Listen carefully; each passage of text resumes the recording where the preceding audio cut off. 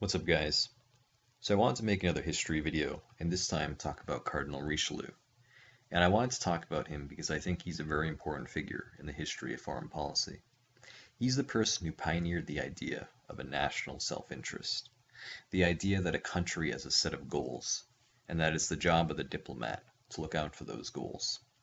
He was the person who pioneered this idea, and because it was so innovative at the time, he was able to establish the power of France in Europe for the next 200 years because of it. So let's go into some background and try to understand why Cardinal Richelieu was so important. Let's talk a bit about who he was and the time in which he lived. So Cardinal Richelieu's real name was Armand Jean Duplessis, and he was the first minister of France from 1624 to 1642. And as first minister, he was something like the prime minister of the country.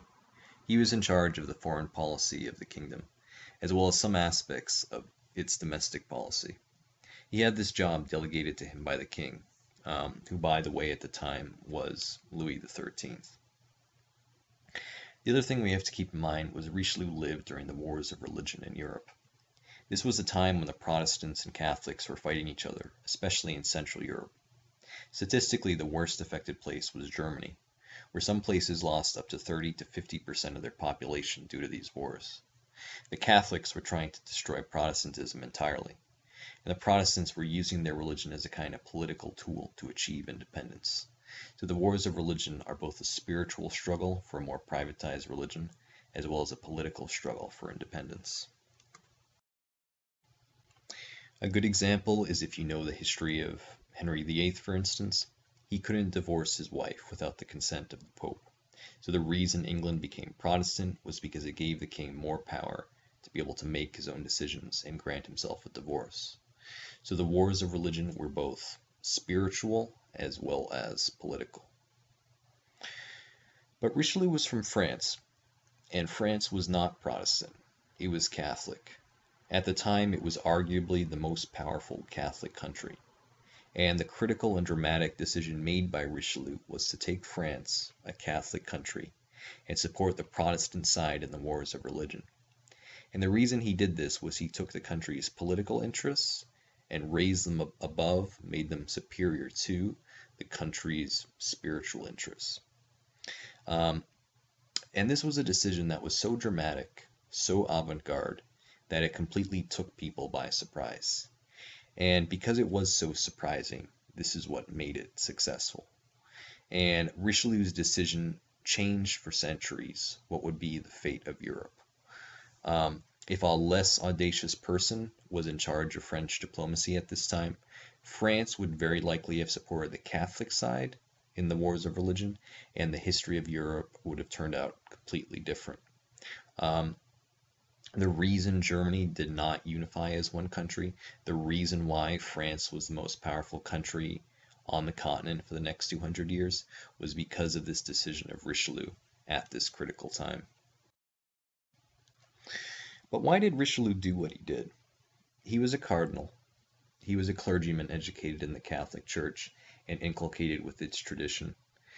But he made this decision not based on spiritual reasons, but based on political reasons. And if we look at the situation for France at the time, we can start to understand the logic of what he did. So here's a map. We have France, and it has basically two frontiers. It has a southern frontier with Spain, and it also has a long eastern frontier as well.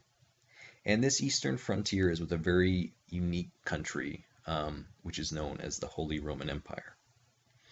So the empire was not a unified country like England was, or France or Spain were. It was basically a collection of small, independent countries that, in name, were all subject to an emperor, but the emperor had no literal power. The empire consisted of today what would be Germany, the Netherlands, northern Italy, Austria, and the Czech Republic. And one of the reasons it was decentralized was due to the limits of technology at the time and the ability for a message to get from one part of the realm to another. But we'll also see that the interference of outside countries in keeping the empire decentralized also played a role. Examples of this would be France, Sweden, Denmark. All of these countries would fight against the emperor whenever he tried to unify the Holy Roman Empire. So the emperor at the time was a member of the House of Habsburg. I talked about them briefly in one of my other videos. And Spain also at the time was ruled by a member of the House of Habsburg. So to apply a modern term to this picture, we can say that France is dealing with a situation of encirclement. Or to use another term, it is dealing with a situation of containment. If it fights a war, which in pre-nuclear times was inevitable, it was going to have to fight wars, it would have to fight potential war on two fronts against two enemies, against a Spanish Habsburg to its south and against a German Habsburg to its east. So it's in France's interest to undermine these two neighbors whenever possible, to look after its own well-being.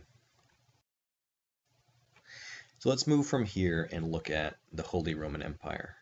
And in terms of foreign policy, we have to talk about the danger which existed for France at the time if Germany unified. As we know, in real life, Germany did not unify until 1871. We know that once it did, if we think about World War I and World War II, we know that once unified, Germany is a scourge. Compared to France, it is superior economically, militarily, in terms of population, it has more people. Once unified, France immediately becomes a secondary power when it is put next to Germany. And France in the 20th century also finds itself unable to defend itself without alliances. So from there on in, France can only ever exist with an alliance which is defensive in nature and directed against Germany. So this is what Richelieu had the prescience to foresee. He understood the danger of Germany becoming unified during the time he was living. And he understood that if the Catholic emperor was successful in his religious mission, which was to wipe out the Protestant cause in the empire, he was also going to succeed on his political mission as well. And his political goal was to unify a German state, which would be a Catholic Germany rather than a Protestant Germany like Bismarck created. And what this would have led to, a good analogy would be to East Asia, for example. And in Europe, for most of its history, you have this situation in which you have all these different competing small countries fighting each other. But in Asia, you always had a very different situation. Instead of a balance of power, you had one superpower. And for Asia, for most of its history, this power was China. China was overwhelmingly more powerful than all of its neighbors. It was an economic, cultural, and military hegemon, and it sort of subordinated all the other powers around it because of this overwhelming strength. And if in the 17th century the Holy Roman Empire had unified, you would have likely seen a situation comparable to this in Europe, with France, for example, becoming something like Korea was relative to China, or England becoming what Japan was to China. These countries reduced to second-class status compared to a new superpower. So I'd like to go more into the history of this in another video, but I wanted here just to talk about the political rationale to what Richelieu did and why it was so intelligent. But I'd like to carry on this discussion more in another video. So to surmise, Richelieu significantly changed the way diplomats conducted themselves in the realm of foreign policy. He took his country's spiritual interests and he subordinated them to its political interests. And this created the idea of national self-interest. He was one of the figures who helped European countries behave more like modern nation states and less like medieval ones. And that was his contribution to the history of foreign policy. So this is what I wanted to go over. Thanks for watching, guys, and I'll see you again.